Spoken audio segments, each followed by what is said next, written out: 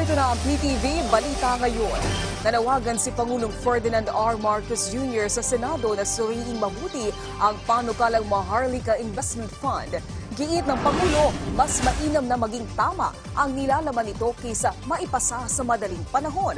Nagtitiwala ang Pangulo sa kakayanan ng Senado upang masuri at mapag-aralang mabuti ang naturang panukala. Matatandaan sa ilalim ng House Bill 6608 o Maharlika Investment Fund Act, magkakaroon ng independent fund ang gobyerno na maaaring gamitin sa investments upang matiyak ang pagpapalago sa ekonomiya ng bansa. Gayunman, nilinaw ng Pangulo na hindi maaaring kunin ang pondo ng MIF mula sa GOCCs o government-controlled corporations, lalo't labag ito sa batas. The idea of using the GOCCs to put value into the Maharlika Fund was broached in Davos, and it was brought up. I don't know why it's made this news here immediately to the Philippines, and people are very concerned about it. You cannot use funds of the GOCC. Pera ng gobyerno, what will the government spend? Ang message ko sa Senado, suriin ninyo ng mabuti para maganda yung batas natin. Nag-release ng statement si Senate President na baka by Holy Week matapos na. Maganda yun. That would be good. But ako sa akin, mas importante na maging tama kaysa maging mabilis. 11 pang opisyal ng PNP ang hindi pa nagbibitiw sa pwesto kasunod ng panawagan ng Department of the Interior and Local Government.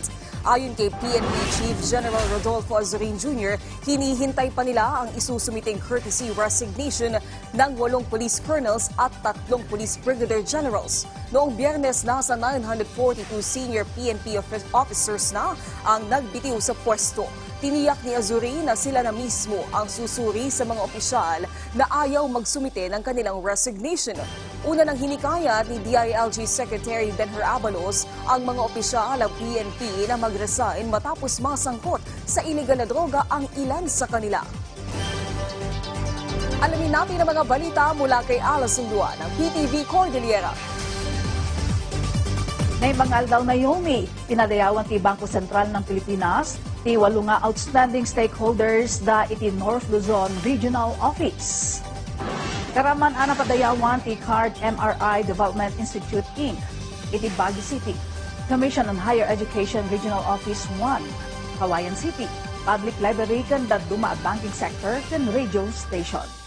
Binigbig ti BSP ti suporta kan partnerships da iti parangragpat iti inclusive and sustainable economy iti pagilyan. Nagyaman ti BSP kadagiti amin nga awardees kapo iti contribution da iti price stability, financial stability, safe, secure, and efficient payments and settlement system. Iti tulong dagiti nasao nga stakeholders maragpatpay wenno naragpatpay ti BSP ti responsive banking system. Hinidawda, ti panagtitinulong dagiti stakeholders tapno agbalin ag globally competitive ti BSP.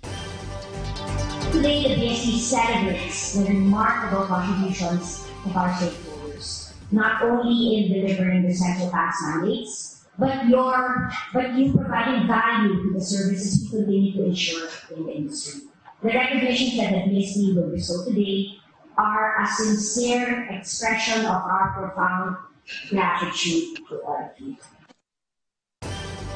Iti dumapay adamag puntirya ti Technical Education Skills Development Authority ang mumato ti employment rate iti pagilyan baban kadagiti di kalidad at technical vocational education and training scholarship programs. Suportanan ti TESDA ti economic agenda ti administrasyon baban iti panakitinulong da iti Department of Labor and Employment tapno manghijaya iti skills training livelihood kanda dumapay. Itatawan tutukan ti TESDA ti higher level training programs.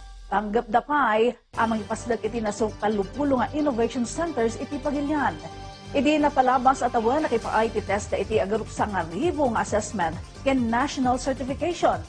Since pindimot ti TESDA ti mobile training programs, bayat at tutukan da ti community-based training sessions.